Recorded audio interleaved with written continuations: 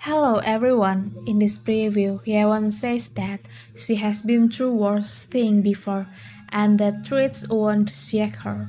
Meanwhile, Ichol asks Hyewon why the CEO or president who was about to be fired would consider procedures and principle. Then there was Dawn who felt strange when she found out that Junmo was suddenly close to Ichol. Meanwhile, there is Yeon who looks shocked when she sees something on her cell phone. Apparently, she saw that Junmo didn't betray her. She also went to Junmo's house and hugged Junmo because she missed him.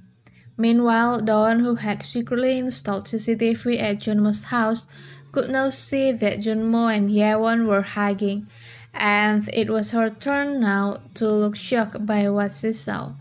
Okay, everyone, that's the preview for this time, and thank you for watching my video.